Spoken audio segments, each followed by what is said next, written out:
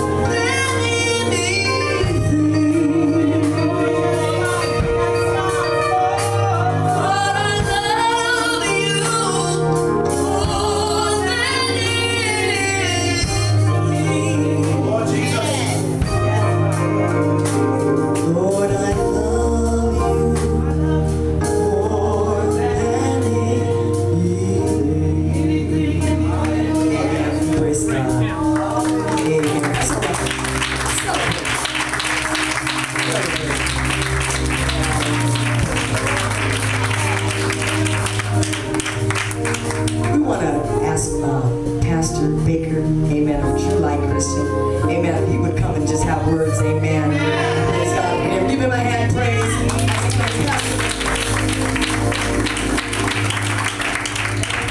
Come on, give the Lord a hand clap of praise. Come on, give the Lord a hand clap of praise. Come on, we can do better than that. Give the Lord a hand clap of praise. I'm not going to be brief. I'm just here to celebrate with the Raptors. The second year. Amen. It is a blessing to see what God is doing on this corner. On this corner. I ain't got no help on this corner. On this corner where it used to be the oasis. Now look what God is doing. Now a new thing on this corner. Hallelujah. Hallelujah. He's a worthy God. And we ought to give God praise. The anointing of the Lord is here. The presence of the Lord is in this house. Hallelujah. We give God praise and congratulations to the Ramblers on your second year. Whatever I can do to be a blessing, let me know. God bless you. Thank you, Pastor Baker. Amen. At this time, amen, would y'all mind standing as we receive the angel, my angel, the Lord's angel, with the pastor and the shepherd of Gate of Heaven, Holy Temple Christian Fellowship. Amen, Pastor. Amen.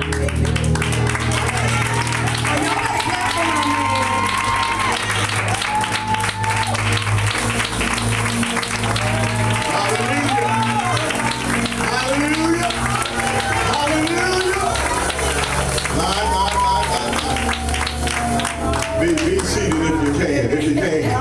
If you can't, you can get in your stand and that'll be fine. Amen. I was sitting there and I just kept hearing this old song. Amen. Now I'm not a singer, so honey, you gonna have to catch me. Amen.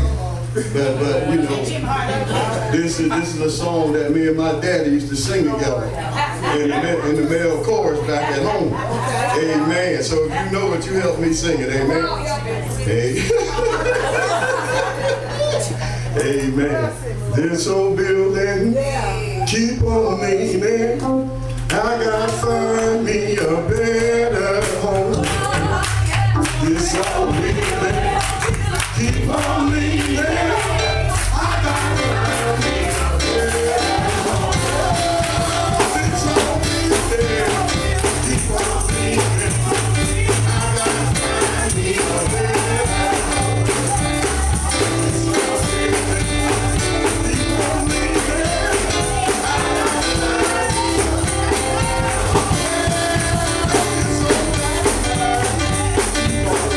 home.